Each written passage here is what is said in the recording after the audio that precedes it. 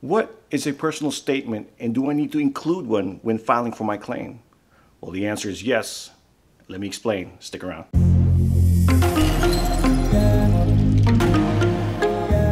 Hey, what's up guys? It's your boy Lee and welcome to another episode of the Warrior's Edge channel. Again, the purpose of our channel is to provide guidance, motivation, and education to the benefits that you, a former member of the United States Armed Forces, are entitled to. Now, if we haven't met, my name is Leon Nubla. I am a retired police officer, a veteran of the United States Army, and a 100% rated disabled vet. And in today's episode, I want to talk about the importance of a personal statement. Now, at its very, very core, the VA looks at three types of evidence to help establish your claim, okay? The first being medical evidence. Now, medical evidence is exactly what it sounds like, right? It's black and white, tangible evidence that shows in your military medical file that a particular event led to your now disability, right? Whether it's an illness or an injury, okay? Now, the second category is where your personal statement actually lands, and that is lay evidence, right? And that could be buddy statements, it could be news articles, it could be anything else, et cetera, et cetera, et cetera, outside of the medical evidence category, okay? And then the third one, of course, is the medical expert opinion evidence. And that's, of course, coming from their CMP examiners when it's time for your CMP exam.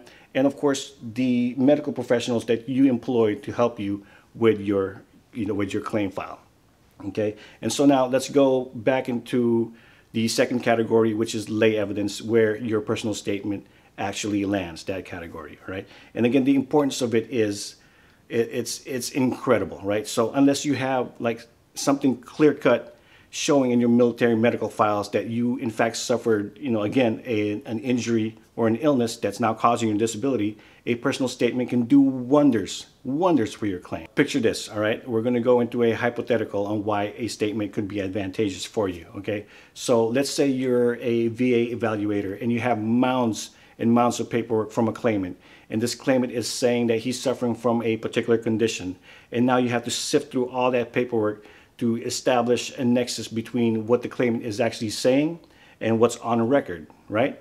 Again, more work for the evaluator. Now, second hypothetical, same claimant, same situation, but now that claimant actually has a statement. And in that statement, it describes how he suffered the injury, where he suffered the injury, maybe dates of when it happened, and what he's doing now to help him treat the injuries or illnesses that he sustained while in the military. Again, it gives you a clear and concise picture to the evaluator on why you deserve the rating that you're requesting for. All right, since we established why it's important to write a personal statement and having it be included with your claim file, let's go over some tips on how to actually write your personal statement, okay? So tip number one, you don't have to sit down and complete it in one sitting.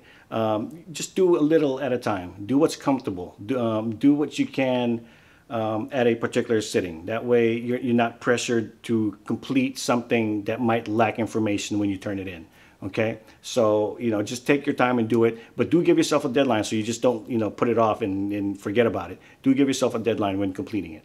Okay, so tip number two is before or while you're in the process of writing your statement, go over your medical files and see if you can pull some important dates that is associated with the actual or with the particular claim that you're filing for. That way it makes for more solid information for the evaluators to see when they're reading your file. Okay, and tip number three, be detailed and be straight to the point. Okay, you certainly don't want to give someone a 5 or 10 pager where they'll lose interest reading it, or they might not or they might just, or the information that you're trying to actually project might just be lost in the whole cloudiness of having too much information. Okay, so make it straight to the point, make it clear and concise, try to make it not too long, and that way whoever's reading it it actually can extract the information that they need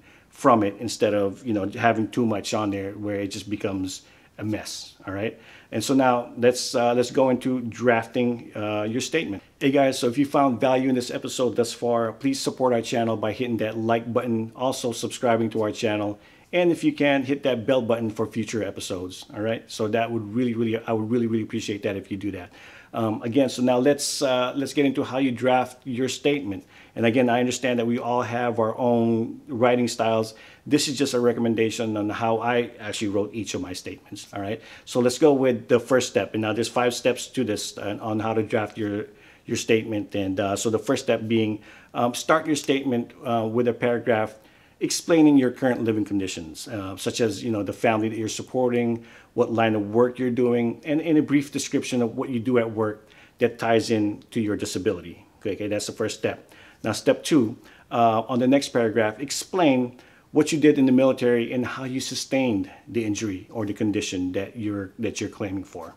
All right, and now you might have 2 or 3 paragraphs about that, but that should be your next section. Okay, so for step number 3. Explain how how that condition is currently affecting your daily life and how it hinders your job performance now at work, how it might not be, how you might not be able to perform physical activities, and how it's giving you, social anxieties, and so on and so forth. All right, and that should be your 3rd step. All right, step 4, explain what you're doing now to treat your condition. Are you doing physical therapy? Are you seeing a psychiatrist? Are you doing self-care? And if you're taking medications, what type of medications you're taking and what effects those medications have on you when you take them, okay? So that should be your 4th step.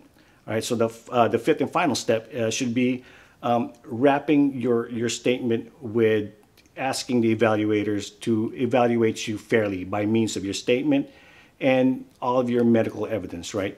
I think a lot of vets make the mistake of feeling entitled that that in their statements they're demanding to get the benefits that they think they deserve, and you don't want to come across as that because it's just a bad look. So again, guys, a quick recap on the steps here. So step 1, start by explaining your current living conditions and what you're doing for work nowadays and how that disability is affecting you at work. Okay.